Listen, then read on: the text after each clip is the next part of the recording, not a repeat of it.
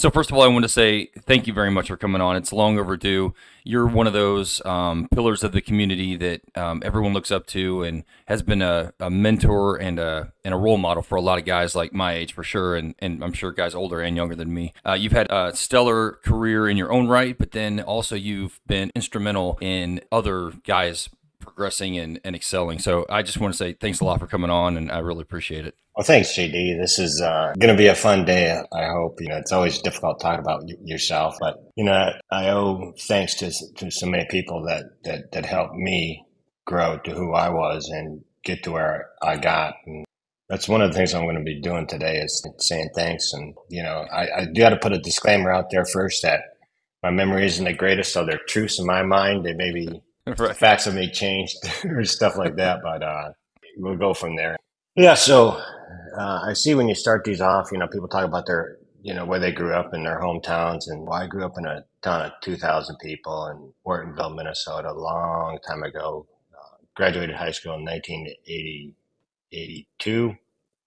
Uh, and back then, times were different, especially up there because there was nothing to do. So, like on a Friday night or whatever, we'd go, doing road trips. That's just the way it was.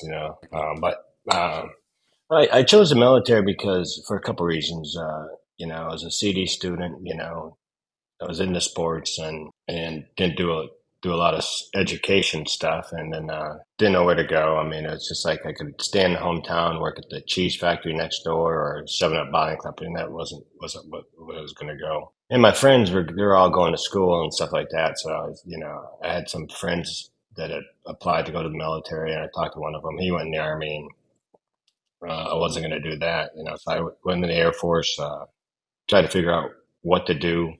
There was nothing, for me to pick. So, like a lot of your people on your show, have talked about coming in open general. And so I came into service open general in August '82, and then got down to basic. And basic is basic. Right. Well, as a basic, trying to figure out what to do. I don't know if I had a pamphlet on PJ. I know that you see them everywhere or saw them everywhere or anything like that. But I talked to the recruiter. I said, hey, I want to do something exciting. My brother was a deep sea diver, is the guy that I sent in the picture. He was bell saturation diver. And I know he'd gone to at least 550 feet below the ocean, but he got paid really well. But the problem is being a deep sea diver, a bell saturation diver, it's a very dangerous occupation, and he paid the price. He got brought up too fast one time, and it started off slowly with decompression sickness or the bends, and then he had other problems, and then he died at age of 26 of what Oh, they I'm said sorry to hear natural that. causes. It's fine. I mean, he drove me to a little bit where I am. So, but yeah, he passed at an early age, and the Lackland recruiter gave me some when I graduated basic training. I had some sheet that said, hey, something something Harborfield, Florida, possibly jump, and so I went to Harborfield, Florida, and the TACP schoolhouse.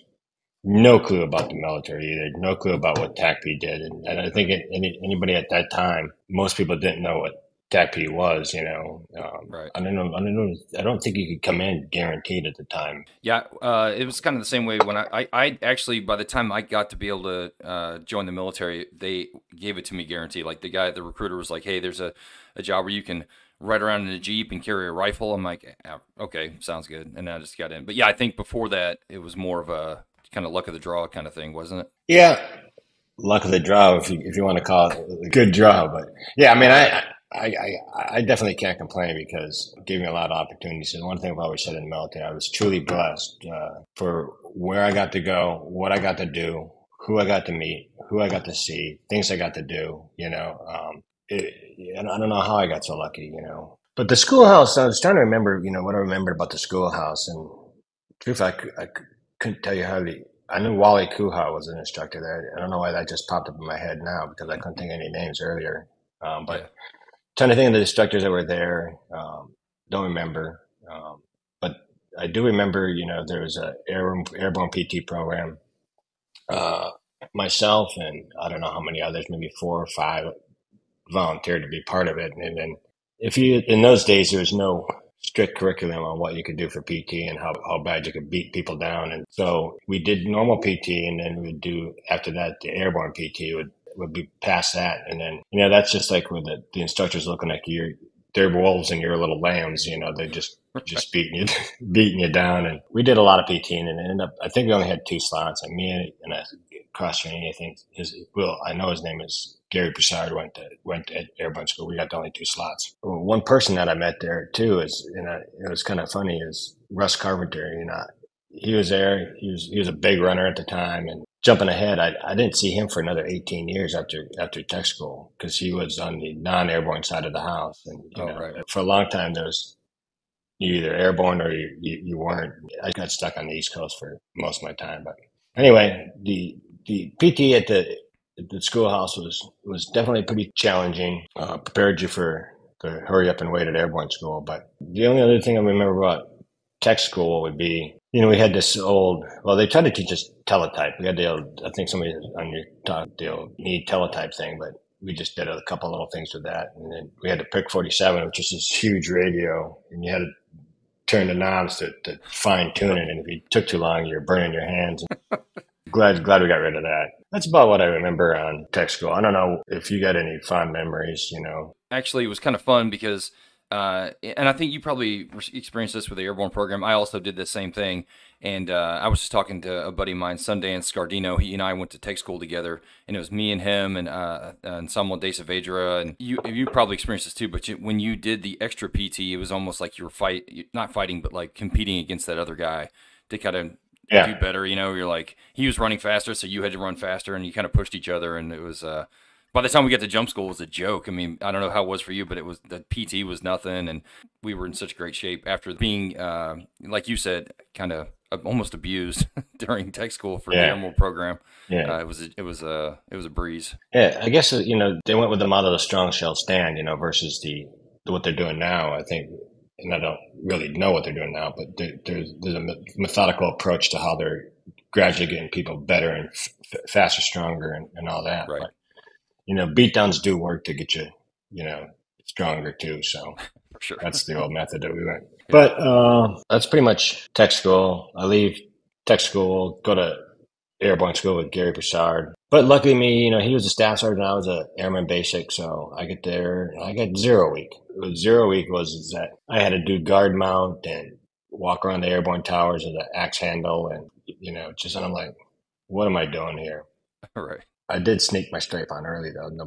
They didn't know that, but because I didn't want to sew it on when I was in there, so I put it on a few days early. But yeah, airborne school was okay. I mean, I remember Cardiac Hill. It's not that bad. The airborne shuffles. Well, I think it was an 8 or 9 minute pace. All right. The PT test is probably the hardest one, because that's where the hardest thing that they could do to you, because that's where they could keep saying 0, 0, 0. If they didn't like you, they wouldn't get you in. But other than that, airborne school wasn't that hard. What year did you go? 91. Okay. Yeah. I'm trying to think. When you were there, the only way to pass inspection was if you went to Mr. Boot Black, you'd put this garbage on your boots, just tear them up, but you pass that inspection, but. Right. So jump school is I think it was 3 weeks long. I did not get the opportunity because of high winds to do the 250-foot towers, which actually could have been kind of fun. I don't know if you got to or not.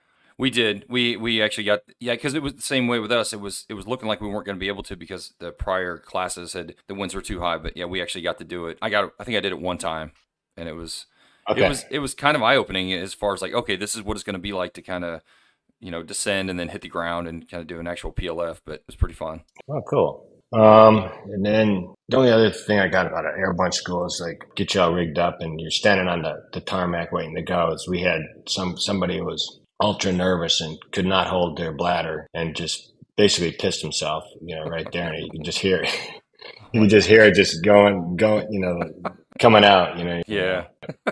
Anyway, after 5 successful jumps, at least five jumps that I didn't get hurt, I go to Shaw Air Force Base. And Shaw was pretty cool at the time, because they had a TAS, and the TAS would provide bodies, the battalion ALOs and 275s or one Charlie 4s to go with them to brag or the divisions that are out there that were under now the 18th ASOG. But we had a bunch of lieutenants. We had O2 Skymaster airplane that was basically a little prop job and had a pallet in the back. So Oh, they had a really? compound back. Yeah, Cool. and then so you got I got probably a couple opportunities to go up and air fact. As an airman. I probably wasn't talking on the radio, but just to get that air perspective, it's because, as a ground guy, it's a whole different view when you're looking horizontally to get the exposure to going vertically looking down. And that's why it's kind of nice when, you can get FAM flights, for guys. And it's actually should be part of the curriculum just to get a different perspective, viewpoint of like when you say, see the bridge or you see the hill. Well, there's 7 hills or 8 hills that this guy's seeing, so, but Right. anyway, got a couple of rides on those, and then they also had CH-3 helicopters there. What was nice about that is when I first got there, the first day that we had our first jump op, I got to get 4 jumps out of CH-3 helicopters. I was able to get, I think, when the first year I had 50 jumps, while I was at Shaw. The other thing that was cool about that is, we had Jeeps and trailers, whether it was a 107 or 108 pallet, didn't really matter. But we would back those things up into the CH3, and then you just have inches, space, but, just as a way to move the Jeep to get somewhere. We never went anywhere, with the Jeep inside it, but Yeah. it was one of our skill sets we had to practice. Nice. Then while I was at Shaw, there was the skinny, wiry, snot-nosed kid. I'll call Ray J because I got to give him a hard time first. But anyway, Ray J was not skinny or snot nose or anything like that, but he's a good friend of mine. Taught me a lot while I was there, because I was probably a kid that needed direction, and he provided the direction and the focus and stuff. But one day there's probably, you're at you got a squadron and they say, hey, we need somebody to do a static display or somebody to do a task and something like that. Yeah. It's a pain in the butt for whoever's got to manage it, or, like if you get the task to, find somebody to do it. Well, Ray J tricked me. He goes, hey, you want to find a way to meet women? I said, sure. He said, I ended up doing the static display, which is pretty cool because at the time, the Air Force was in the green pickle suit and we were in camouflage, the old camis.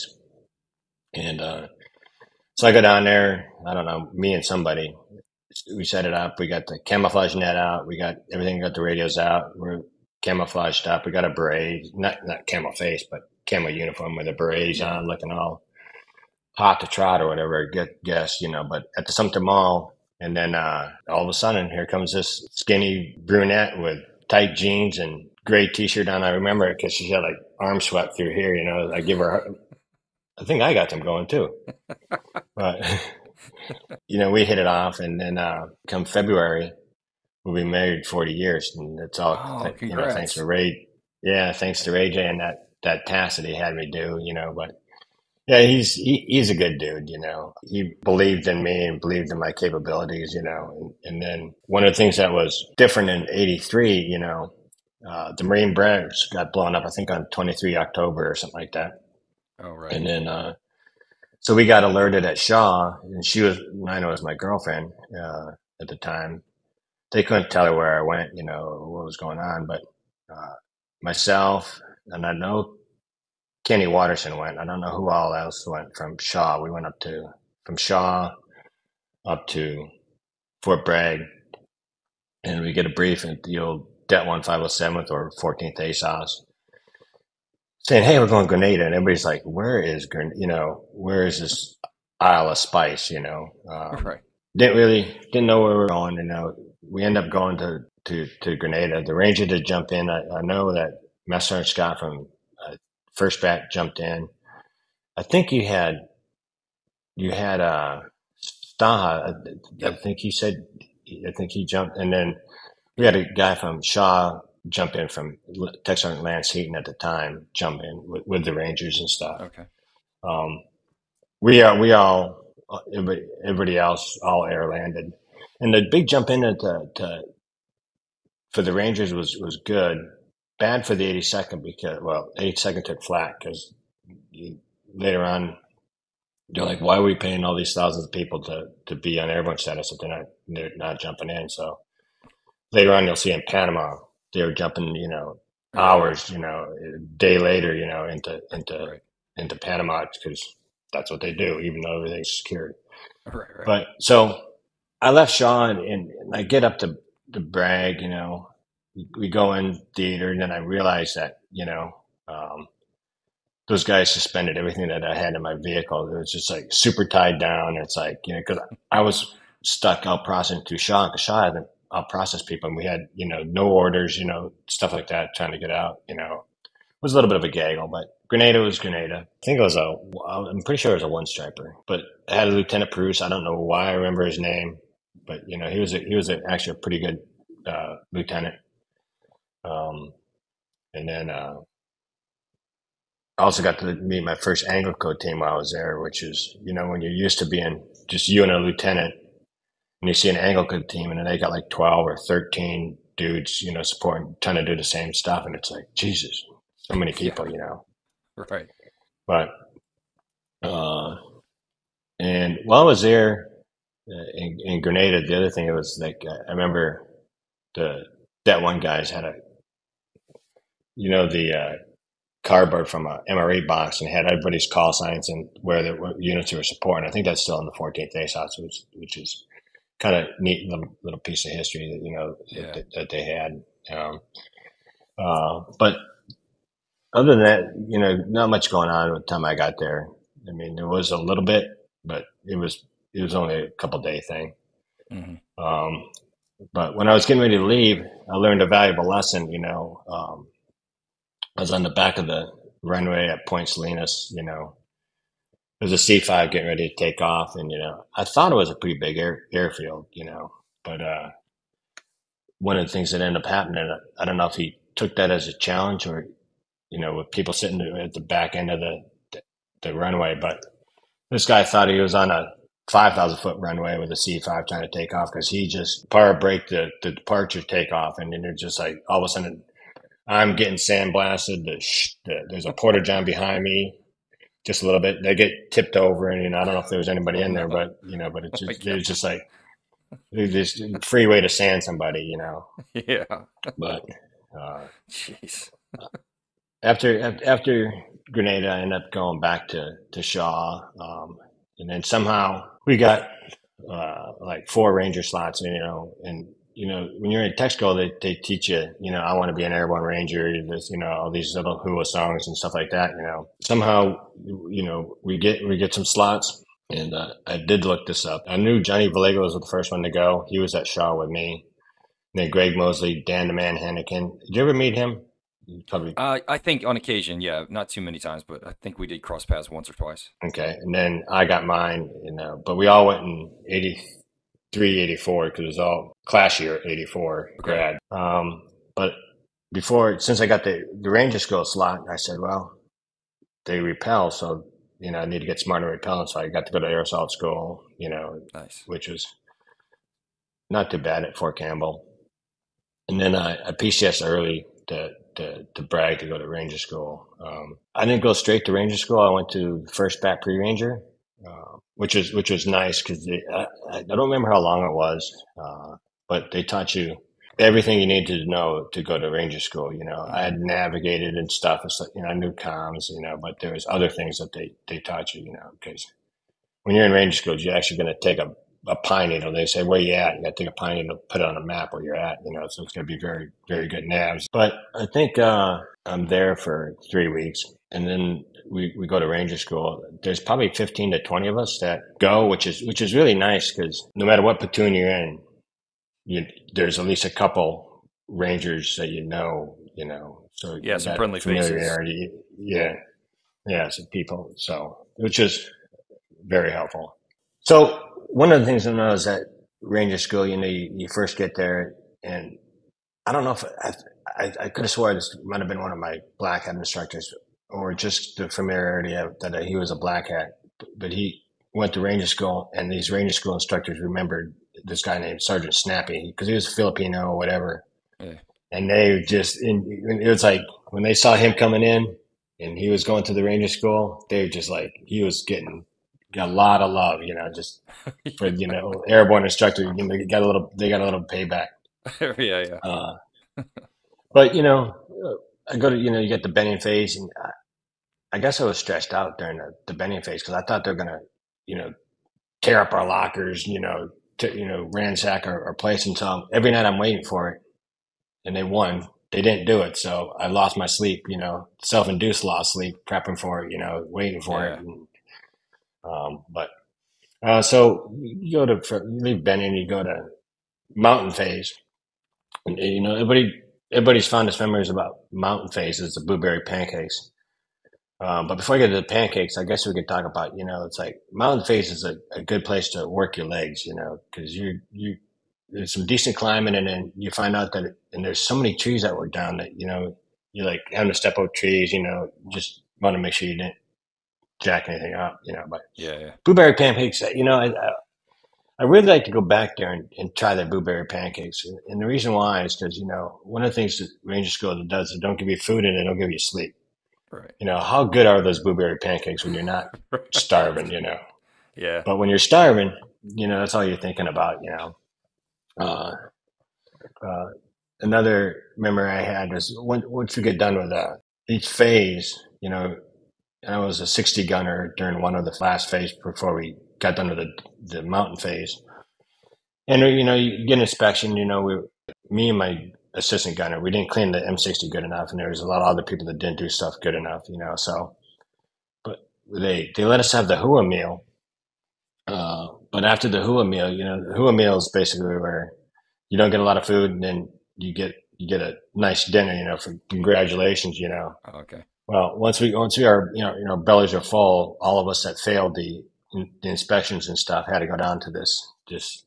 I don't know if it was an airfield, but it was like an airfield. I think it was just a big open field. And then we played grass drills, ups and downs, 8 count bodybuilders, just that, But what was fun, what's cool about it is, after a point when you're getting smoked, it's like you can't smoke me. People were starting enjoying it. We were laughing, because it became actually kind of hooah, a beat Yeah. down that flipped it, a good memory, Yeah. Yeah. Uh, when I went to Ranger School, we went to Bliss for the desert phase, and Bliss totally sucked. Because when we get there for 5 days, it's basically spitting on us, raining, on and off for 5 days, and then with the soil that you're there, and you're doing long distances, which can be deceiving. It's like you see a light, you think in the desert, that could be 20 miles away when you see that light, but everything was just all over your hands, your clothes, and the good thing about Ranger School, you have this wet weather gear, but it's going to be in your ruck. You're not going to wear it. Right.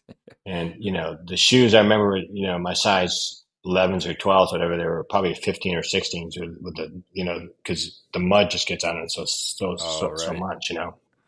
Yeah. So we get out of desert phase, again with a bunch of rain. We get to Herbertville, Florida, or Eglin. Starts to rain on us. You're going, oh, this is not bad. It's 70 degrees. Yeah. But uh, ended up being that it rained a lot there too. And then on our final mission, you got to go to this boat operation that's in San Clemente Sound, not San Clemente, uh, in the Sound outside Oh, Santa Herbertville. Rosa. Yeah. So we end up loading these. Been raining all day. Load the LCM8s, which is a landing craft carrier. Like the front comes down, you see like storming the beaches of Normandy type boat. Right. We got our Zodiacs on there, and it was just cold. And I don't know what happened, but somebody must have got hypothermia or something, while we were there, because all of a sudden we stop outside Herbertville, Florida. It's probably around midnight or whatever. They get us off the LCM8s, and they just start marching us, try to get the blood flowing to get us warm, Oh, okay. And all I'm thinking is, you know, the DFAC is open right now. We could go to the DFAC, but couldn't do it. But ended up finishing that in Ranger School. But one thing I did want to highlight, is it was like a success, because I think I went in there like 180, 185, and got down to 140, 145 or something like that. Lost a lot of weight. Wow. Um, because that time I think the goal was, I think they give you like one meal a day when you're out in the field, but you're expending a lot of energy. But Sure. I was so happy when one day I'm on one side of patrol base and somebody on the other side of patrol base tries to sneak some peanut butter, and I go, animalistic instinct, I could smell that peanut butter Yeah. uh, all the way over. But that was pretty cool. But once I get done with Ranger School, I go back to Bragg, and I did want to talk about some of the cool guys over there. It was Master Sergeant Joe Walks. He was a staple of Fort Bragg. He'd been there for a long time. Chief Fiscus, he was there, which was kind of funny. Both these guys passed in the last couple of years, but Chief Fiscus he must have been like buck 5 or something like that. Because we would do jumps, and it's like he'd be like could be the first person out. Everybody else has already landed, and he's still like 300 feet in the air. He was a Right. good dude. And then some of the great people that we had there were like Mitch Monroe. He gave me a task of valor or something like that. I didn't do so well, so I remember him. But he changed from enlisted to an officer, and then we had Matt Hoos, who also went to become an officer, and both those guys made colonel. Okay. William D. MacArthur was there when I was there. Ended up doing a few deployments with him. Jazz was there. Yeah. Yeah. Um, Yeah. the fond memory I have of Jazz there, and again, I don't know the exact details, but he was taking pictures of something, on a jump, and I think he was by the door. I know he had to be by the door. Lost his camera. Oh, Camera got a set of wings that day. But some of the other greats that were there, we weren't great at the time. We were just young. But like Eddie Morales, Kenny right. Lindsay, Dwayne Fisher, who ended up being a PJ, Mike Benicki. What was funny about Mike is he was very real good friend at the time. He's still a good friend, but somehow he stayed over one night. He gave me two, and the next thing I know, he's living with us for a little bit. But You're right. got me a dog and stuff like that. But he was actually there when my wife said she was pregnant with my daughter when started going to labor. That took care of my son and stuff like that. So Wow. um, we did have some good ALOs in it. But I want to talk about the ALO quality in a sec. But we had a Captain Montgomery and a Colonel Terry Bittner. Captain Montgomery was just a go getter. I mean, he was. I'm pretty sure he went to work with the Rangers and stuff like that. On and off. From Bragg, but really good guy. Terry Bittner, for the older guys that were at that one, know that he was a really good dude. But just want to make sure I talk about those two. And Sure. then Don Beckman and Tommy King. Have you heard of their names? For sure. Yep. Yes. Okay, well, Don at the time and Tommy, I think when I was there the first time, were both admin troops, and then Don, I think, ended up going to Vincenza, and Tommy King ended up going to the 22nd ASOF. I think, might have been one of the first guys over there, but he ended up going there for a little bit. But when I look at the ALOs of the '80s to the ALOs of today, it's in. I don't want to sound negative, but it's almost like we got the runt of the litter versus the pick of the litter. Hmm. And what I mean by that is that uh, there were a couple of good ALOs, but it's almost like a prisoner exchange. It's ALOs had gotten in trouble, or officers had gotten in trouble. They came into Right. the ALO career field so they could go back to flying. Pay their dues. Because it wasn't a very glamorous job. So you know it's like if you got an orders to the Pentagon, you'd go do it.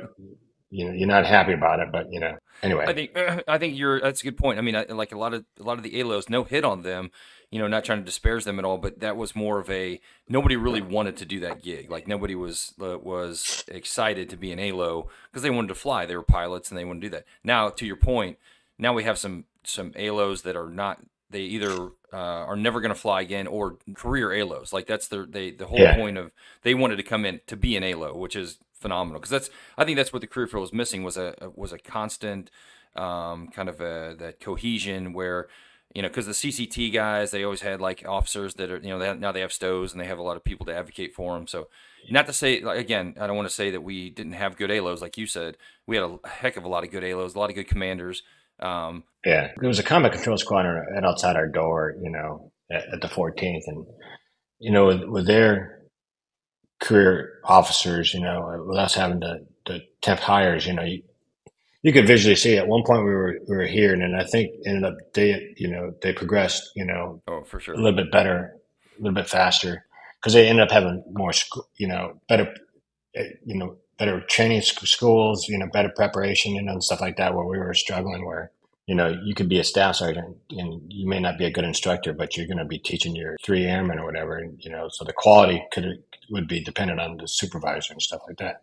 Right. But the big thing, and you can tell it was different because I don't think anybody made '06 from a squadron on up, in the early '80s and Hmm. maybe even in the early '90s. It wasn't until General Angoria and 9/11 kicked off that we started getting, because the people are doing great things and the TACP community gets highlighted and Right. but I'll talk on General Angoria later. And the other thing I liked about Bragg is and this is the pre JTAC thing.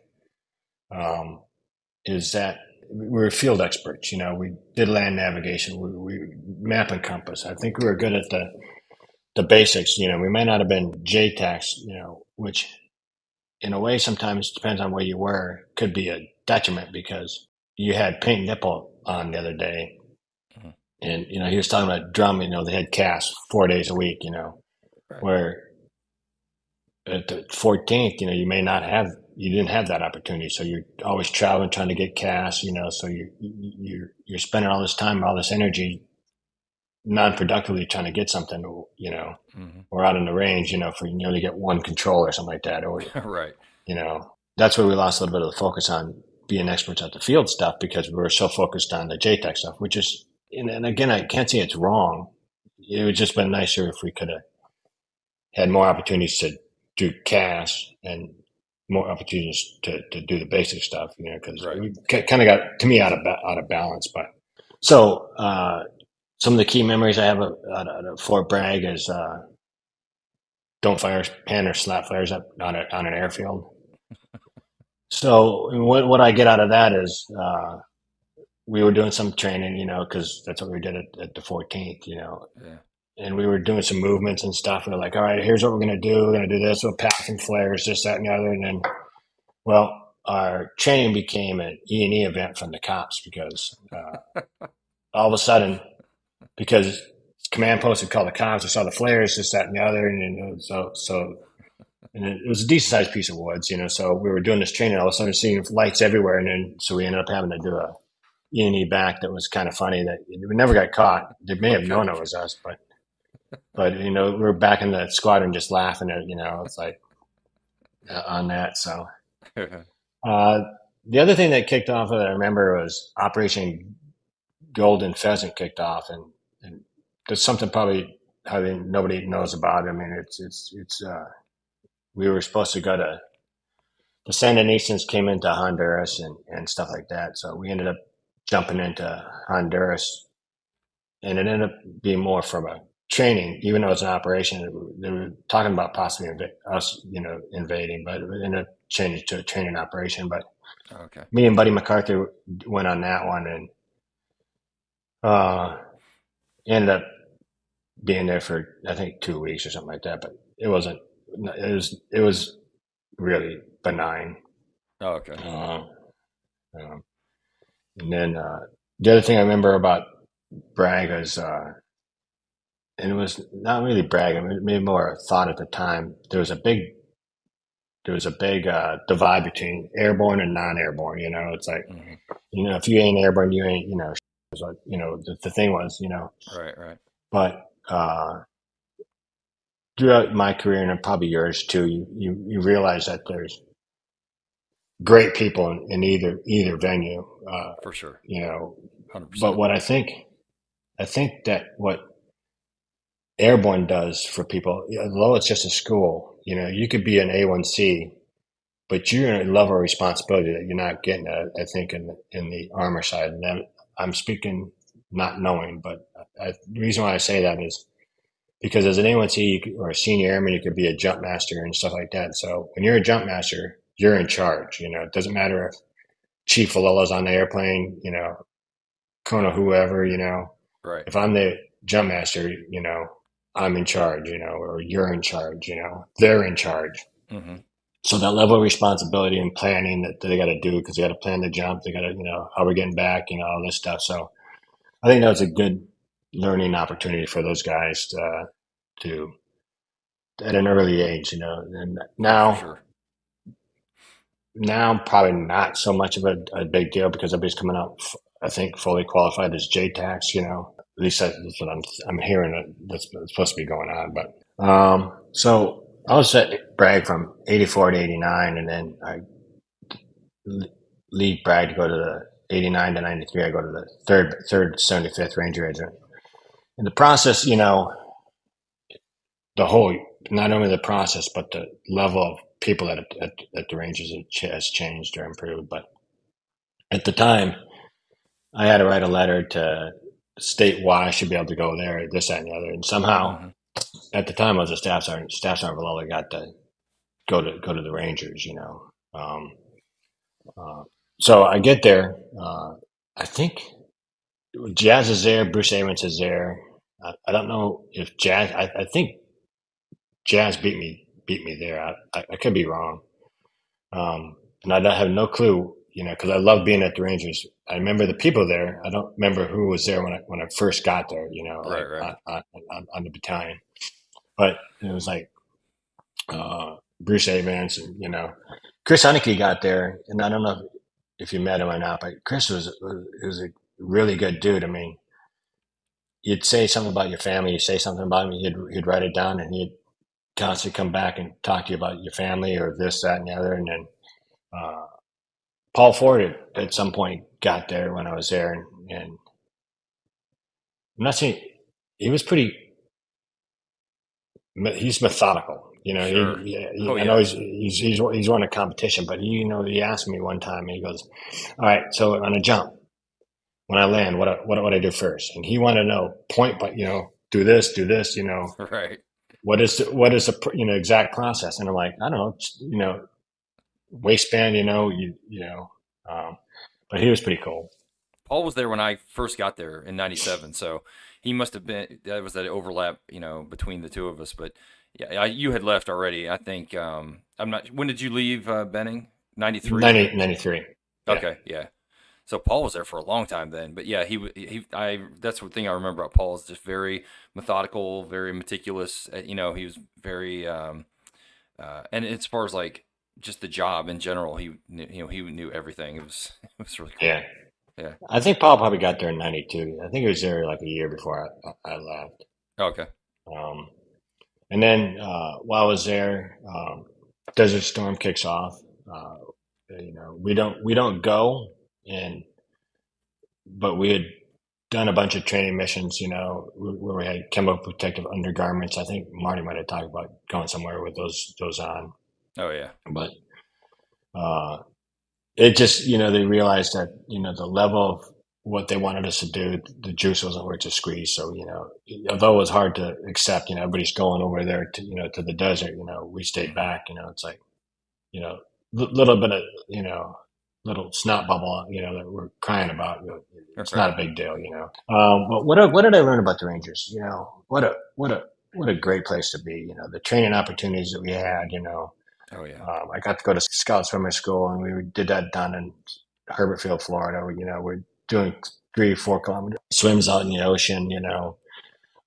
At night, had boat operations. We helocast, and we were doing all this stuff, and we're doing swimming over the Bud Line. And myself and Eric Kibbe were the team that I was on. And Eric was an Air Force guy. We were the strong swimmers on the team. So we were in the front of what was the Bud Line. So you'd have us, everybody have like their arm connected to a loop, and then you may have 6 or 8 people behind you, and it Hmm. just kept everybody was connected to it, so that way you could swim together, without losing contact. Well, me and Eric are strong swimmers, so the bad thing about that is you're in front. So when you're swimming towards the shore, every time that the wave hits the back of the people, you're getting sucked into the wave. So Oh yeah. so you're sucking. You got to be used to drinking some salt Jeez. water. Oh man. Uh, uh, and then also that. while I was at the Rangers, Operation Just Cause kicked off. We had done about some preps in Florida, rehearsals and stuff like that. Mhm. I don't think we were on alert at the time, but because I know Jazz talked about it. We were having a Christmas party, and Oh, that's right. uh, you know, we we get alerted. We're all together, so it was actually not too bad. We're at Steve Stangel's house, which is on Fort Benning, maybe half mile from uh, the Rangers and stuff. We get there, we go in. Uh, I was with Charlie Company. The rest, so I ended up going with first bat, and the rest of Alpha and Bravo I jumped into Rio Hato, and I went to Trish to Kuman with first bat with Marty and Roger and stuff like that. And I and I know Roger talked about, and I think Marty may have too, but the weather was horrendous Yeah. that time. It was cold. It was rainy. We were one of the guys that did, or one of the groups that did the full sustained airborne training out in the sleet or whatever.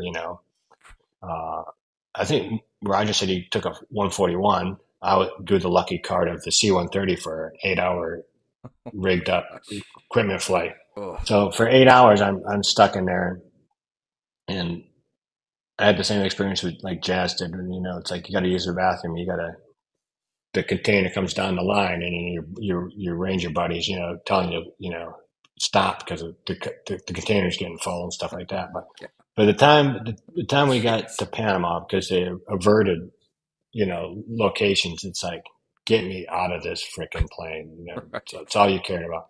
Yeah. So I jump into Tucuman, and there is a field of kunda grass, and this is like super high.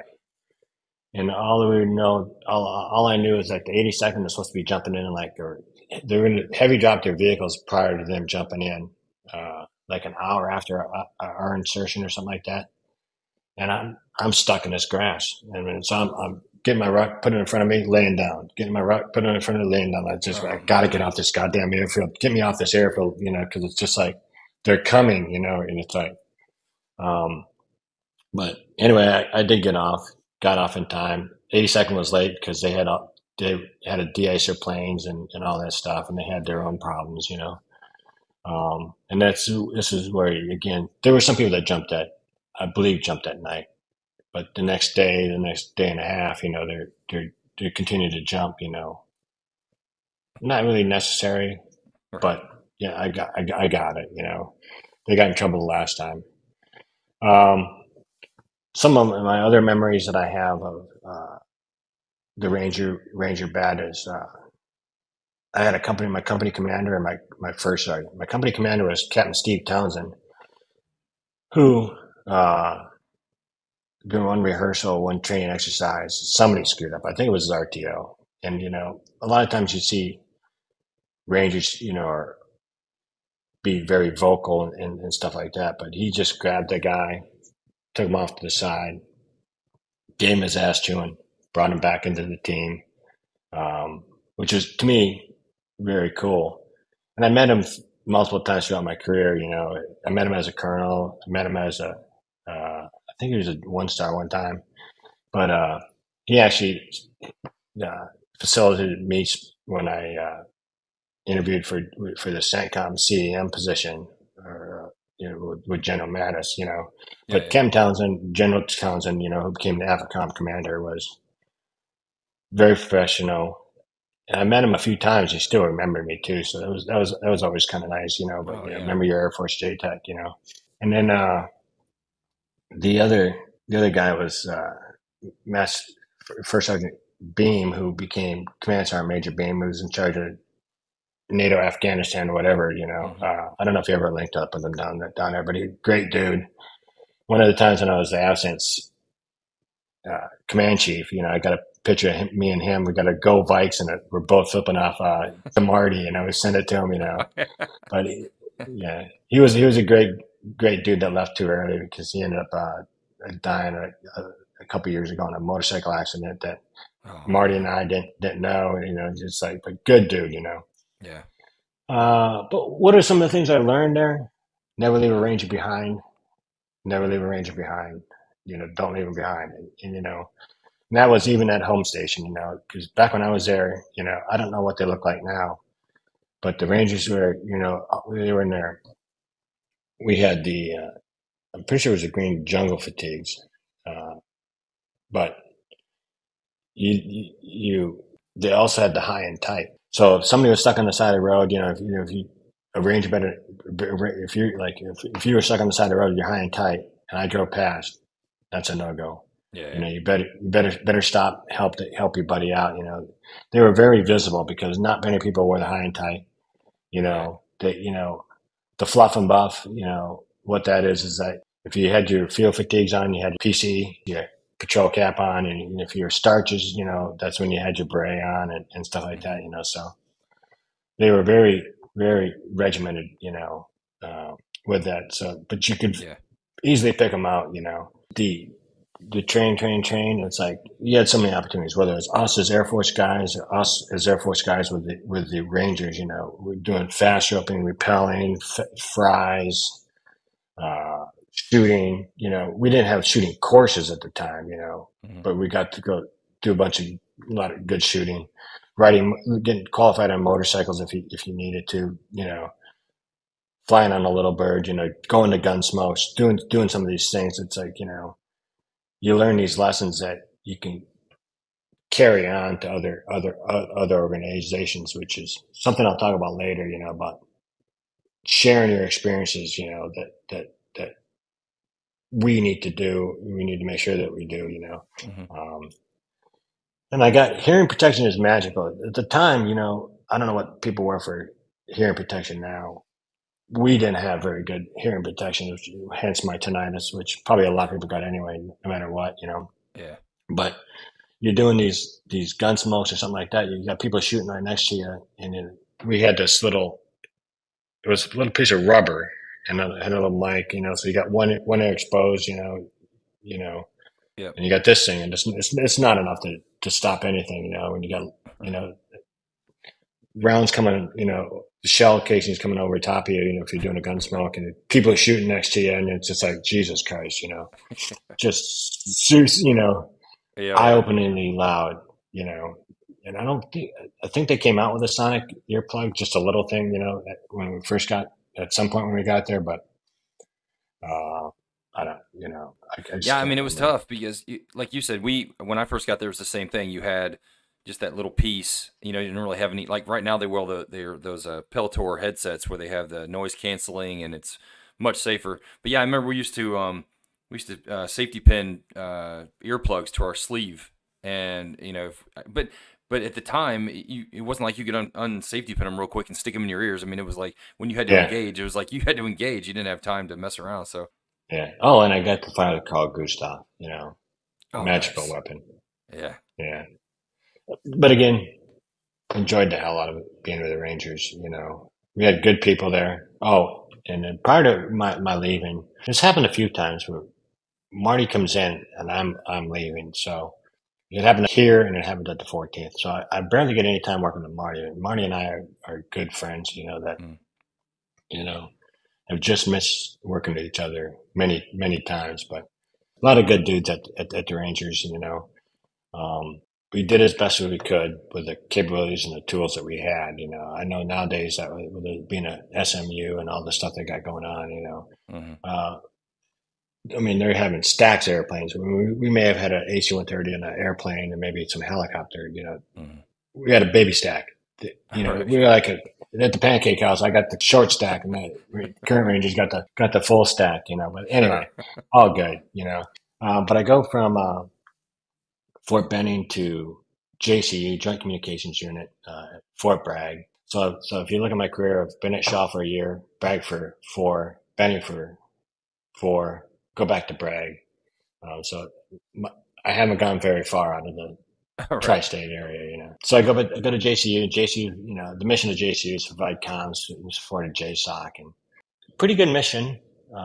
It's comm related, Hmm. but they give you a lot of opportunities to train also, and in fact, there's quite a few TAC PTs up there, I was there, Buddy MacArthur, Jimmy Seabrooks, Chet McClendon ended up coming out there. Eduardo Mialis, he was there at some point. And then before we got there, like Doug Tillman, Plunkett, Randy Long, Yeah. uh, but I think why they wanted us is, because we were tactically sound and we also were communication sound. At the time, Right. we didn't we had a 104, 113. We didn't have SATCOM at the TAC V squadrons yet, but when you went to JCU, your LST5, Bravo, Oh, right. Strong, heavy, and some other stuff, power amps and stuff like that. But signal theory now. Uh, uh, but while I'm at JCU, I get the opportunity. I'd gone to Halo School. I think when I went with it when I was at the Rangers, and I had the opportunity to go to Halo JM. Uh, I call it a gentleman's course. They came into an MTT mobile training team to people on the hill. Got to go to. Oh, It's cool. supposed to be a 2 week course. Yeah, it's supposed to be a 2 week course. I successfully completed 5 days of it. Failed the JMPI. Oh no. JMPI, yeah. So later on, me and Eddie Eduardo Mialis went to Halo JM down at Yuma. We were already good friends, but going there, the stressors of Halo JM is not a hard course. It's just a jumpmaster course. One thing they teach you about at Halo JM, they teach you what right looks like. Hmm. They never put a gig in there before you go to JMPI. They do JMPIs on people to make sure there's no gigs in there, so that way when it comes time to doing the JPI inspections, that if there is a gig, when they do put injected gig in there, you automatically see it because right doesn't look right, it doesn't look Right. right. So I was there. I passed my JMPI, and Eddie hadn't yet, and so I think he's talking about it. We messed with him a little bit. The instructors knew we were friends, and yeah, he helped me. He helped. One of the things we did was we would have prior to going to bed every night, we'd have one drink. I think it was Jack and Coke or something like that, just to so you could go to sleep and just calm down. But yeah, Halo Take the Jam edge with, off. with Yeah. Eddie was pretty good. Yeah. Um, while I was there, also at JCU, Operation Restored. What is it? Restored Democracy in Haiti kicks off. Okay. I'm sp- uh, I'm supposed to go down and jump with the 82nd. 82nd's all geared up, and I've got my ruck, and I'm like, because I started linking up with the 14th again too at the time Okay. because I got to link up who's going where. But we're supposed to be a liaison with those guys because they're going to be in there. Uh, but I got this ruck. It's stupid heavy because I got a LST5 Bravo KY amplifier, almost a case of batteries because you don't know how long it's going to be and stuff like Right. that. So I thought I was gonna get my second mustard stain. End up not because as we're heading over there, President Carter and some others, diffused the situation enough that we Yeah. ended up airlanding down in Haiti, and then we still supported the 82nd. They were doing stuff, not nothing combat related, but just I think securing patrol type stuff. Just but what was weird about the 82nd, I guess it's not the 82nd, the location we stayed in, they ended up they found these big hangar bays, whatever, in there. So they put the talks inside them, and they had all the air conditioners running inside there. So, the big East environmental control units, those huge boxes. Hmm. And that's the same place we were sleeping. So I remember seeing Buddy MacArthur because he ended up going on this trip with me too, just laying in a pool of sweat because it's Hades, it's 100 degrees. They got air conditioners blowing in this building with the exhaust being right by your sleeping area, and it's Oh just my like gosh. so crazy, Jeez. But Haiti, not much happened on Haiti. Uh, but I did get to go back on the USS America for 5 days, and Randy Long was on there previously, and I think he met up with some people. But I didn't know Roger was on there until I think on your podcast. Yeah, you didn't know I was actually on there because I just used it as a way to get back. Oh, no I kidding. think spent yeah, I think he spent like 2 or 3 weeks there. On the America. Yeah. Um, but I just did the drive back. But one of the other things we would do, we would put comms on ships. We'd put comms everywhere. Um, uh, you know, yeah. But what do I remember at JCU? Uh, he who sets up the antenna probably has a weakness. And why do I say that? Because one of the things that, people that gravitate to the easy Mm. uh, probably have a weakness because the antenna was always the easiest thing to set up. So you may have this pallet comm system you got to set up. You got to do all these other tasks. Mm-hmm. And, that may be difficult. But if I see you always go to the antennas, I go, he doesn't know something. Oh, okay. Yeah, yeah. Like that was the easy If thing you to can do. just yeah, it's easy. He doesn't know how to do the compound, or he's afraid of the compound. He doesn't trust himself on the compound. So Oh, okay. now got to refocus to see what the weakness is, to get him there. Mm. And then as with the Rangers crew deals, train like you fight, simulate. Continue like that. And one of the things I see is I had this guy named Steve Zachman. He was a Marine, and when he was doing this, what we call this J1 package, it was at X time it had to take off, this, all this stuff.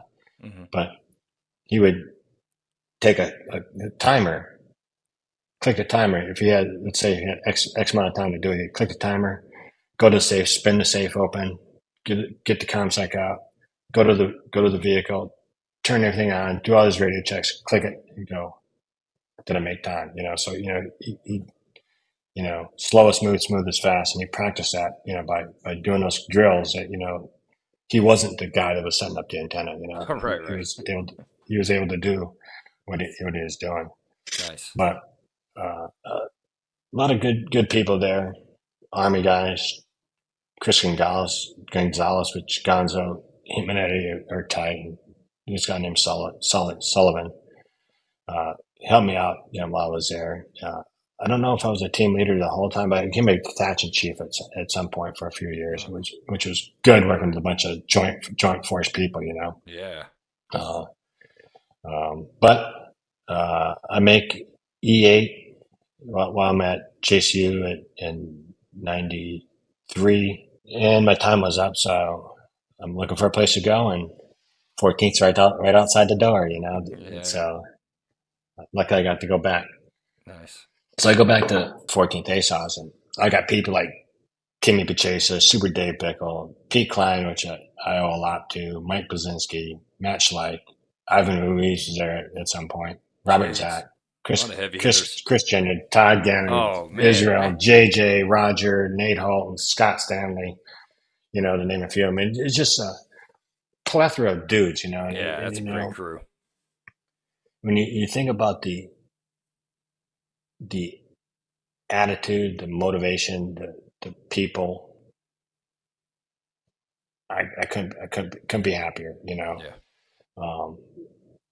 Because they would push you sometimes, positively, and sometimes, a little harshly, but it was all good, Right. But, through the years, I learned a lot about training. So one of the things we tried to do, at the 14th was provide realistic training to the guys, So we would conduct uh, numerous emergency readiness deployment exercises where we had pagers. We'd either have them go off, like one of the things we tried to do is, when they least suspected, it's Friday night, it's like hey, we have them to go off on Friday night or whatever. Yeah. But these exercises helped us become, I would say, stronger operators. Like one of the times that, one of the exercises I remember it was pretty fun was, at Ranger School you learn how to you get this ammo can and they have you cooking in it. You take the rubber gasket seal out, you put potatoes, rice, or whatever, and I think you get goat or something to eat and you cook it. You're eating it. So what we tried to do with us is we had a deployment. We did a jump. My wife had gone to, I don't know where she got them, but got some like 5 or 6 fluffy little rabbits, long, little pretty ones with the long ears, and got from me, and we ended up jumping in, setting up a bivouac site. Al Sullivan Yeah. taught Dakota trench fire, and I think he taught how to clean and kill the rabbits. People that had gone to SEER school already Yeah. knew, but not everybody had gone to SEER because our pipeline at the time was, you know, from tech school to your unit, maybe going to airborne on the way, but there was no pipeline, so most people got SEER school after. So he taught how to kill and skin the rabbit, and had the smoke was fire. And so after we have dinner and stuff like that, we're going to go on a movement to contact or an ambush or something. But while we're doing the movement, we had pre-staged some CS gas, and so we ended up popping CS gas and stuff like that. And there's this guy named Jim ready to tease. He's no longer in, but he maintains contact with a lot of the 14th guys, which is kind of cool. But anyway, he couldn't get his protective mask on soon enough, and he's just gagging and coughing and doing all this snot, whatever. Yeah. And he tells us he sees us, and it's like we're like there's a moonlit background. Me and Roger are walking, and it's like we're just walking through, and he's like, "God, these guys are gods," and it's not affecting him, but we were upwind of it. So Right. his vision of thought we were, just hard asses. We just didn't run into it. Right. But it was pretty funny. But so we tried to do realistic stuff, and then when we came back, uh, more than one occasion, we'd use real ComSec or real half-click stuff. Guys had gone home. Myself and another person would walk around, put the handset on the KY57, turn it on, nothing. Okay, good. Turn it on, nothing. Good.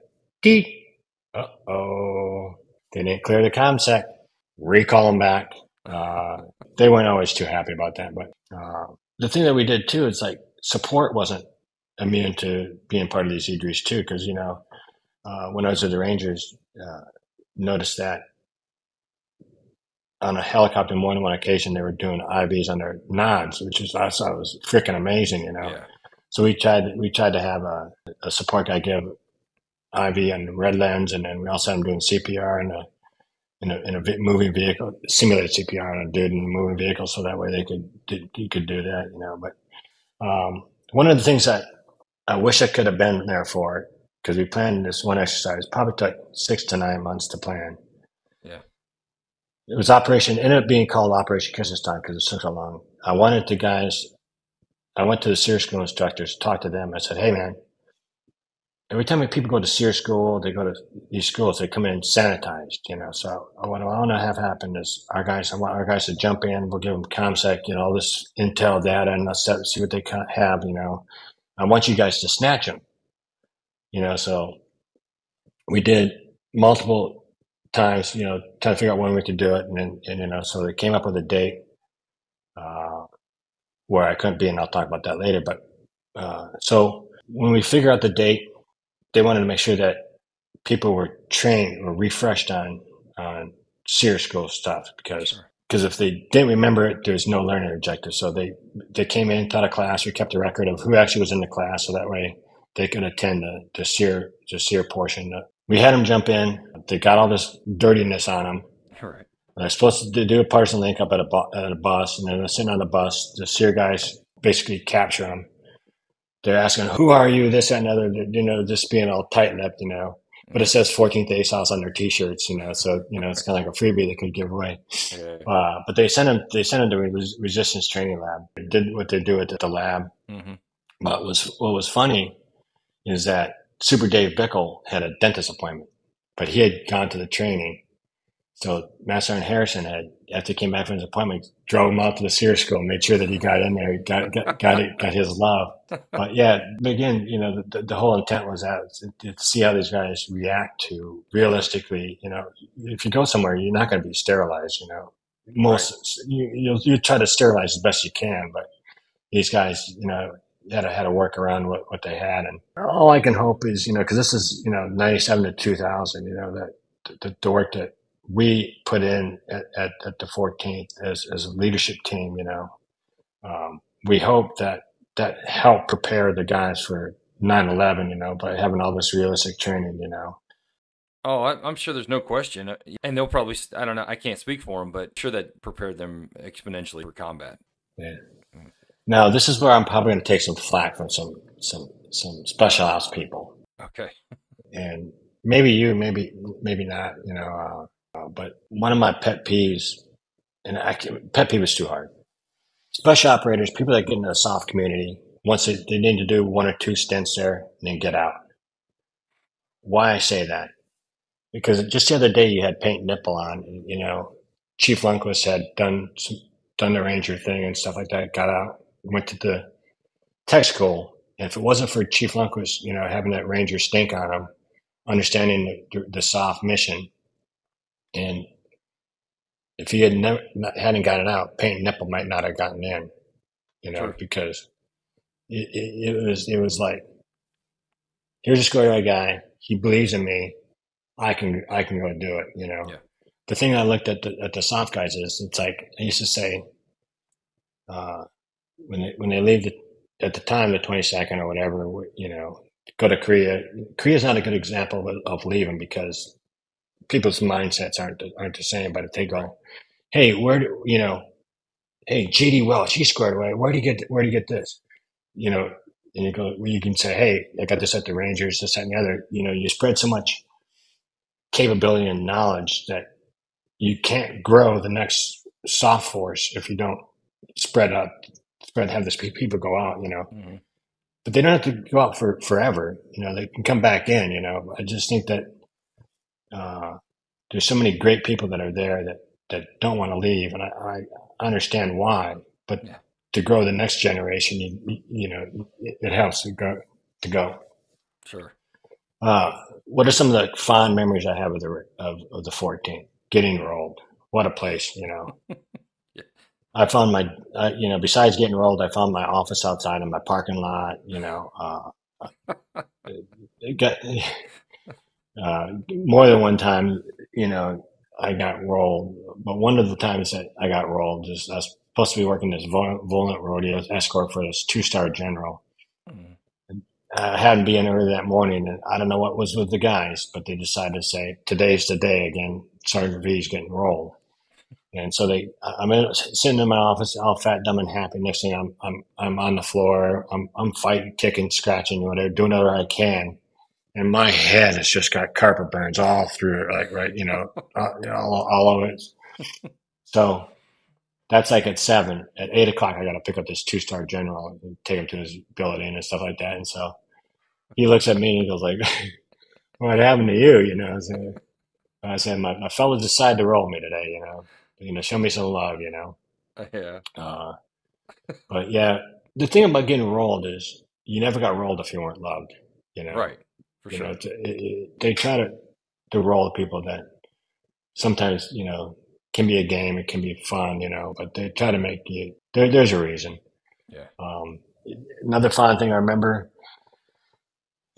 not every Friday. Some Fridays we used to have a keg of beer at the 14th, and we ended up calling it diamond for dollars. When the keg ran out, what's it to do? Well, let's throw a 20 in the ice container to fit the big drum, and you'd pay $1. And then what people would do is they'd grab you and hold you over the beer container. You got a pair of swim goggles, and you're using your mouth to try to grab the 20. And then the only way you can get out is because your hands are on your side. You got to tap Oh, your all side, right. so tap out to get out, tap out to get out, But it was pretty fun, If you got the 20, you got the whole thing, Nice. the whole. Uh, Another thing I remember, Colonel Parent was a squadron commander at the time. And he said, "Hey man, recall roster is your designated driver roster. If you get called, you go. Pick them up." And so one day, it's not one day, on Christmas Eve, the wife and I are sleeping, get this call, pick up the phone, and it's like, "Hey, Sarvey, it's Chris." And it was like Chris and Mitch Kelly and somebody else. "We're at the Bottoms Up. Come pick us up."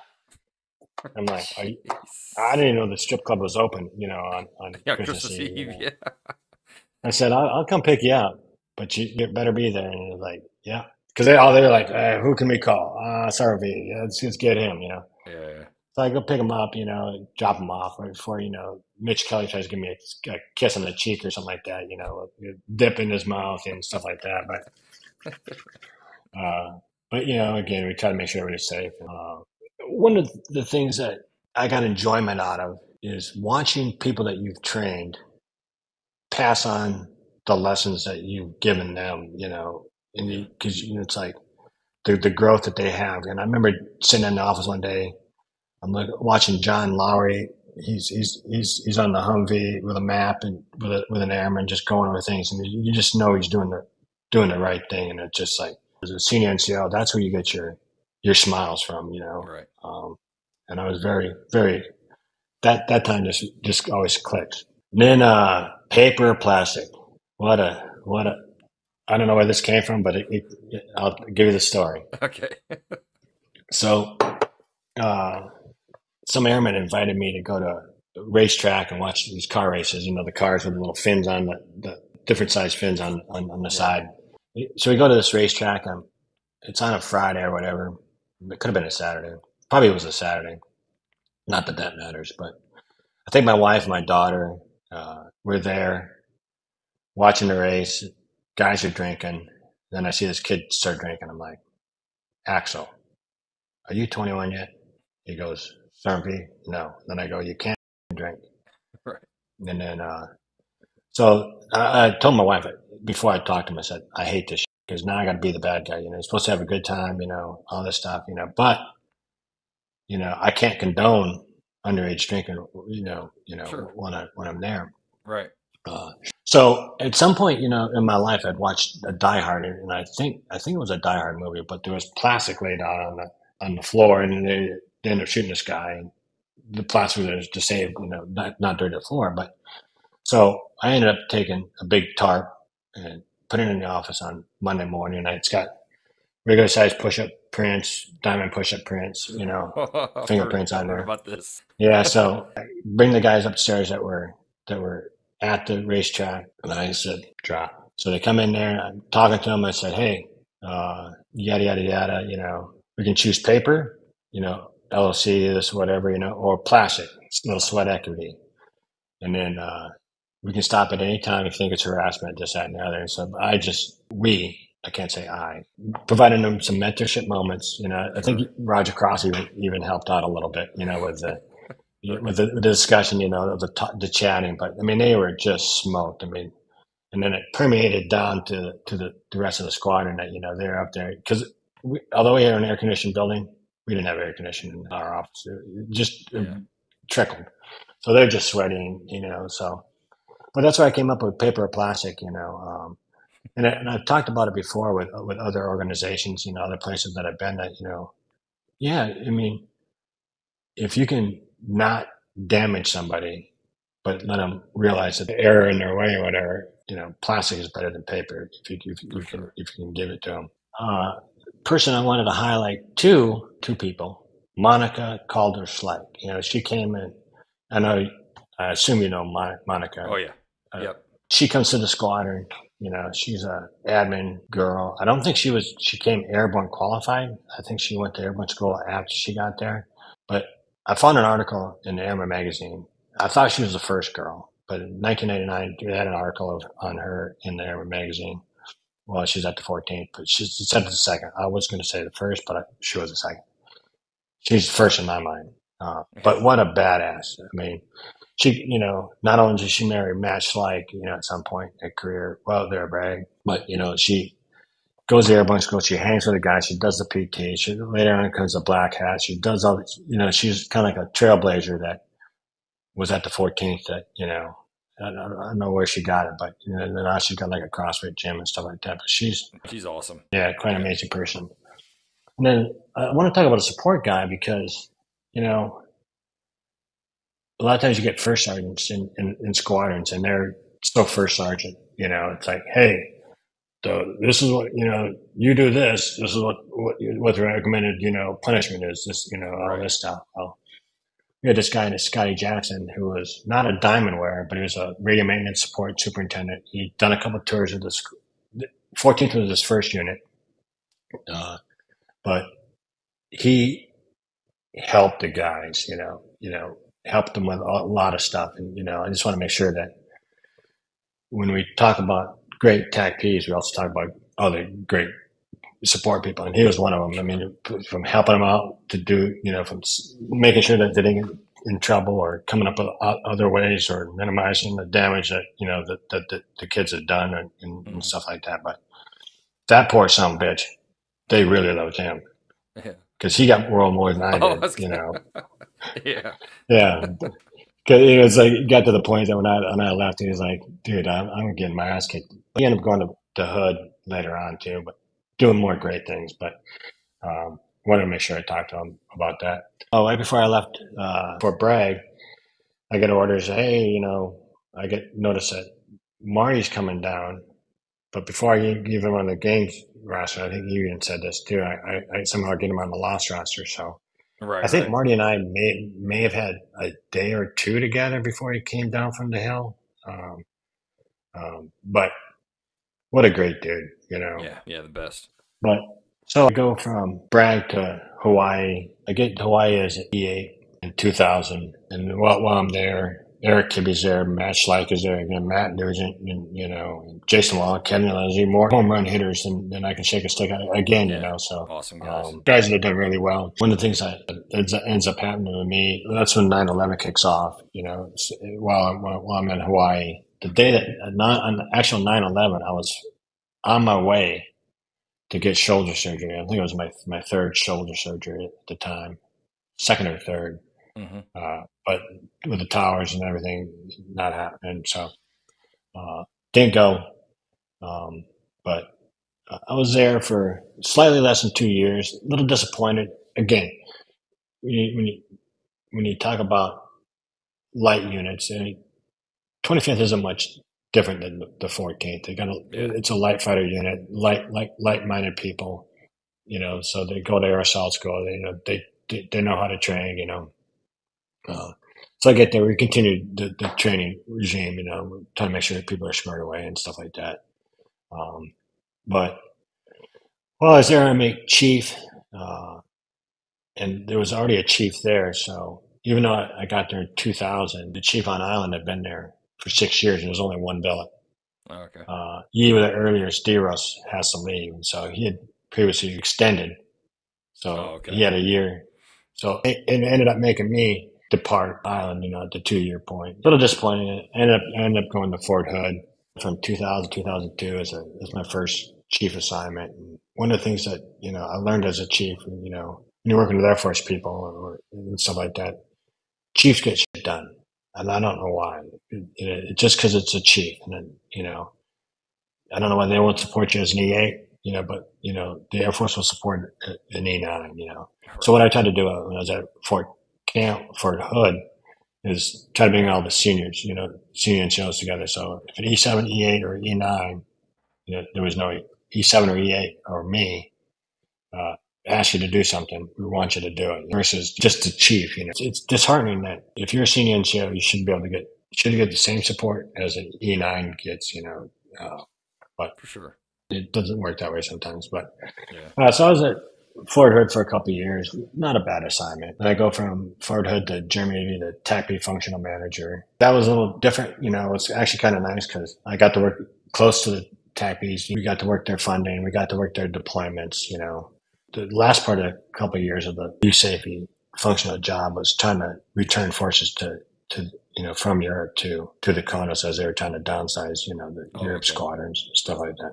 I do a few years there. Not a bad assignment. You learn a lot, you know. You learn some money stuff. You learn, you know, how the processes work. Then I go to Fort Stewart from 2007 to 2009. While I was there, the third ID deploys and the 15th ASOC was with it. And one of the things I remember on this deployment was a couple of things I remember on this deployment. There's a senior, I think he was a senior airman, TJ Gandell. Yeah, Yeah. you know, TJ was there, and he was a young guy, you know. But I remember one time walking in the talk. To me, he seemed very motivated, seemed like a squared away dude, you know. But For sure. I remember him standing up one day. Something happened. He goes, attention to the talk," you know, just commanding voice, you know, not afraid to do it. I don't know what happened, but very squared away guy. You kind of follow people, you know. Hmm. He's one of the ones I've followed. He's done really well for himself. But so we're there for a little bit over 6 months, and I guess you could call it the two funnies that I had was there was Mr. Bubbleguts. What I mean by that is I went down. I was in the talk, and somebody was not feeling well at all, and so. what ended up happening is I go to the bathroom, I look to my right, and there's a toilet stall, and somebody must have been when they were taking down their pants, came like this, and it was a like a what 270-degree spray Oh my against the God. back wall on the Oh, toilet everywhere. And I'm like, oh my god, And the guy left it there. So I go back down to the office. I grabbed some airmen. I said, hey man, go check out stall one. Bring a wingman too. You know. So they go in. It's like just just trash bathroom. oh, But it ended up being some sergeant major ended up cleaning it up, which was surprising. He was in yeah. there like working on, because you figured he'd put some task, unless that was the dude that did it. Right, But right, right. uh, then another kind of funny things that happened during that trip was during the battle update brief. There's a captain or lieutenant that gave the weather brief, and he said, "Yada yada yada," and possible snow. Dead silence on the bug. This is in Baghdad, talking about snow in Baghdad. Yeah. It hadn't snowed in over 80 years, and the division commander goes, "Did you say snow?" And it's like, "Yeah." Next day, snow. And it No was it way. was probably about yeah, it was probably yeah. I thought it was 2006, but I had to search it up because I want to make sure I was right what the year was. It was Yeah, 2008, and it had been over 80. I think over 80 years since it snowed in Baghdad. It's since snowed again, yeah. um, but it was just wild, and it was a decent amount of Crazy. snow that was in there. Yeah, it snows elsewhere, just not in Baghdad. So then, while I'm there, at some point during all these festivities, General Longoria became the commander of the 484th during all the 44th AEW during all this Mm. deployment stuff, and he'd asked me to be his acting command chief, and I'm like, okay, I never thought about being a command chief or an acting command chief, but I don't know why he picked me, but anyway, he did. So he gave me the first thing as an acting command chief. But while I was at acting command chief, I remember going somewhere and I saw Sean O'Neill, and he was doing night missions and all this stuff, and I was also talking to other airmen. And the thing that I got from the other airmen, it's like, we say tip of the spear, Sean may have been the tip of the spear, but you can't be productive if you don't have the staff or. And Sure. what I mean by that, I talked to the guys that had the big generators, keeping the generators running and stuff like that. And the guys that keeping the ECUs running, Sean O'Neill got to do his stuff effectively because others were providing the power, the AC, the food, so that way he can do his mission at night because he got sleep, he got food, and stuff like that. So Definitely. a Yep. little different perspective I got. But also while I was on this trip to Camp Victory with the 15th ASOS, General Longoria asked me to be his command chief because he was getting like the 93rd A guy. Like, Right, right. I said, hey, can I call you back tomorrow? Because Yeah, think I about it. didn't know. Yeah, and again, Marty had gone to command chief. He's pretty dynamic. Uh, I'm not. I'm not. I'm not dynamic like that. So it's a little bit out of my comfort zone. But I ended up saying yes. But uh, I do that for a couple of years, maybe just a year, and then I got asked if I wanted to be the absent command chief, which General Hostage was the 3-star at the time. Interviewed me. Um, So I ended up being the absent command chief from 2010 to 2011, which is a pretty good gig. Yeah. Yes, it's with the Air Force, but the thing that you're trying to do as a command chief is make things easier, make things better. Uh, Sometimes enforcer, trying to get internet for all the FOBs. Trying to help those little nugget pieces and stuff like that. So I did that, but I don't know what General Gardy saw in me to do the command chief thing. But Well, I mean, I think you saw he what was we all a see. I mean, you're stellar dude. I mean, it doesn't surprise me a bit that he would ask you to do that for sure. It makes perfect okay. sense to me. Well, as the dude, I know. It's because you're like everybody. You're like Jazz. You're like Marty. You're like Kenny. Real humble. You do your job. You do it well. You crush. But you don't seek that recognition. You don't toot your own horn, and people see that. And I could totally see how that you and guys like I just mentioned would be in those positions. People see that, and well deserved. And like I said, that doesn't surprise me a bit that he would ask you. Huh. Well, cool. Yeah. So I do the year there, go see a lot of people, do a lot of different things. But I did spend maybe 7 days, 10 days. I don't remember how many days with the combat truckers, and I chose to do that because they're not getting it. They weren't getting any love, and so I went to started in Kuwait, learned how to drive a tractor, all this stuff, Mm-hmm. and they ended up having me drive the support vehicle, which has got the tow thing, and so we drive from somewhere in Kuwait to I think to Baghdad. I don't know if we drove other places. I don't remember. While you're out there, there's some places you knew with the high chances that high probability you can get engaged. It's kind of like ducks on the pond. It's like like hey, we're going to this hot area, and it's just like just barreling through, But Yeah. what was hard for those guys is that a part or a piece of the puzzle you don't see is that they go somewhere, they go to a fob, as a jumping point to their end point. They'd get there, they'd have to fight for ability, or tent space. They'd have to fight for food, and it's just constant, getting treated, as really third or fourth class citizens, and Mm-hmm. they're just trying to do their job, So everywhere you Right. went, it's like always a battle, it's like, good God. Yeah. But so hats off to those guys that always going, driving without, because there's no, it wasn't like there was a bunch of gun chiefs, going with you and stuff like that, It's Yeah. just like ducks in a pond. It's like it's your, you don't know if it's your lucky day that or your unlucky day that day. Right. Yeah. Super underappreciated. Yeah. So I go from Afghan to the 19th, which is kind of different because you get used to working with a 3-star and then you go back to working with a lieutenant colonel and squadron ops and stuff like that. Right. Different, but I had to do it. I did a year there. Still a bunch of great guys there.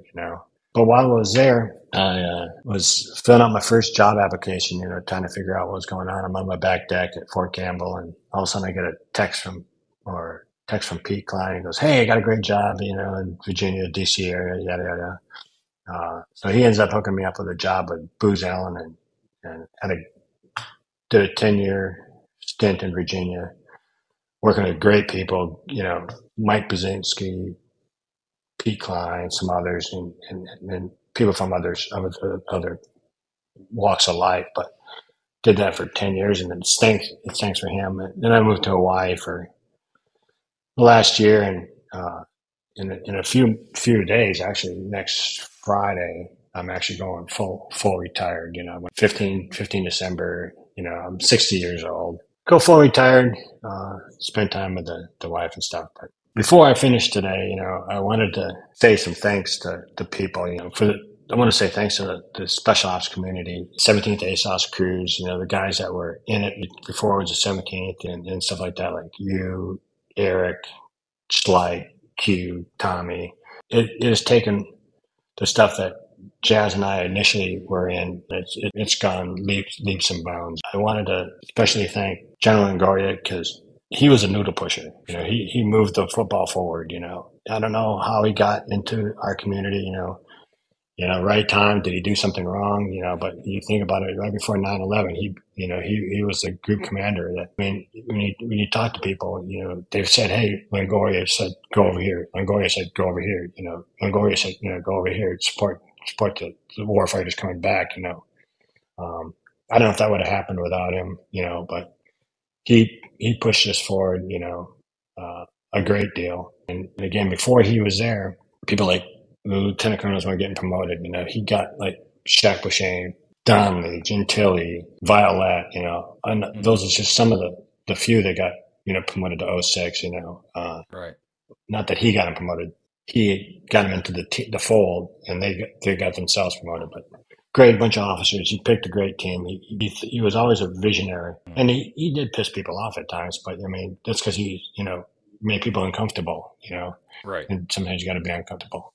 And then like Colonel Hodges, he was a 14th ALO, 18th ASOG ALO, but he's got a TACP tattoo, I think, but he spent a lot of time with us, trying to push the noodle forward. Yeah. Some others, Marty Klukas, again, like I said, special thanks goes out to him because, we met as airmen in Alaska, never really got to work together, but we followed each other, we challenged each other, we supported each other. Roger Cross is another special thanks, because I got to work with him mostly at the 14th, and he was the yin to my yang. We all have gaps, and he was always plugging in my shortfalls, and which was very good. And I'd like to say Doug Tillman too, because what he did is he pushed the noodle forward in different ways. Like he was one of the founding guys, got us into JCU. Yeah. He may have been the first guy to go to the Halo School to get us slots in there, so he made some new opportunities. And then Definitely. people like Tim Pachesa, Mike Brzezinski, Robert Zachary, and Steve Zachman, because I'm not the best at it, but they always reach out. They're always contacting me. They're always saying, hey, brother, how you doing? How's your day? And stuff like that. So having people that will make that contact, is always really nice. And in fact, Steve Zachman, my Marine buddy, sends me an email every year on, hey, it's Marine's birthday, this, that, and the other. Well, he didn't this year. And I send him a text. Doesn't reply. It's like, oh my God, what's up, he was hunting, but it's just Oh, like, we missed a contact, missed contact, sure. so got me, got me a little worried at first, but great dude. And so, wanted to thank him. And then PD Klein for giving me with booze. I mean, I can't say enough about booze. I can't say enough about the job that I was able to afford an opportunity to do while I was in Virginia. The association, you know, for letting us link up together down and create having these venues where we can rehash, link up with each other, and it's nice. And then I'd be remiss if I didn't say my family, because when you think about how I got to do these things, my wife comes in number one because she took care of the kids. She made sure that they were fed. When I'm gone, when I came back, she made sure there's food in the fridge, because it's like one of the things we do is, like, when we come back from a deployment or something like that, you open the fridge and there's nothing in it. It's like, well, how did you survive? Whether she had food in the fridge most of the time when I was gone, but she had it when I was home.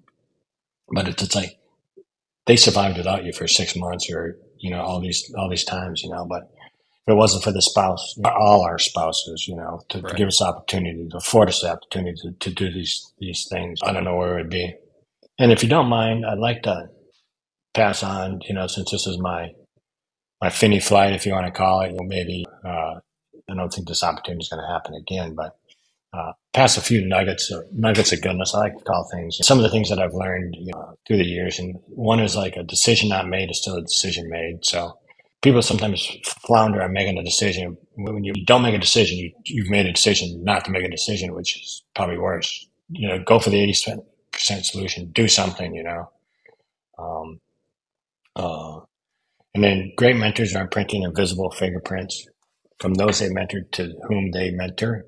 And what I mean by that is, like, when you provide mentorship to somebody, say it's me, that mentorship that you provided me, I'm passing on to somebody else in a way that's affecting the next generation.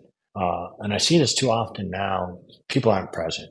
Be present when talking to folks. Stop what you're doing, listen, give them eye contact, give me your full attention. And I realize that, sometimes, even like, if you want to connect with somebody, when you're shaking their hand, you look them in the eye. It makes a big difference. Be an obstacle remover, not an obstacle in placer. So many people try to look for why you can't do something versus how you can. You look for the avenues. And I thought about this one the other day. The things you say or do may be trivial to you, but not to others. Maybe monumental. And then again, I go back to, I watched Peyton Nipples' video the other day. And, it's like he was talking about he had failed at land nav, this, that, and the other. And Eric Kibbe just gave him the soft, gentle, you can do it, which made him feel that he could do it. May have meant nothing to Eric, or it may have just been a gentle, positive feedback, but it made a difference with Peyton, Yeah. because he remembers that event. Yeah. Yeah, adversity introduces one to themselves. Most people will face adversity in their life, and what I mean by it introduces you to yourself is, it's like, how do you take that action? Where do you go from there? Now that you have this adversity, what are you going to grow? You're going to sit back. You're going to blame others. So I like the remove the I, insert the we. I try not to say I when we're doing things. Successes are they succeeded, I failed, Right. and too many people say, I did this, I'm going to take exceptions to, but it's not really the I. It was he was part of a team. And I guess one of the last things I want to say, don't be afraid to say, love your brother. Yeah. You know, first the word love, say it to your friends, you know, say, love your brother. Let them know you love them, you know. And then I just want to say thanks to you for affording me this opportunity. I was a little worried about it because I'm pretty introverted. I don't like Facebook. You know, if you see me on Facebook, I'll put thanks to other people, but I don't post a lot. I'll do messages, you know, but uh, I appreciate what you're doing. You're making a difference. I don't know what your drive is, but I appreciate your drive for doing it, you know, to capture these lessons, and it makes a difference. It may be uncomfortable, but, you know, it's all good. I Yeah. appreciate what you're doing. Um, Yep. and you're a great dude, you know. I So appreciate it. keep up what you're doing. Keep putting people in the uncomfortable zone, you know, if they're like me, you know, uh, tell them they can do it. But thank you. Yeah. The pleasure is all mine, and I like I said, I can't thank you enough for doing that. You summed it up perfectly, and I really don't have too much to add. So again, thanks for coming on. I appreciate it. Thanks, JD.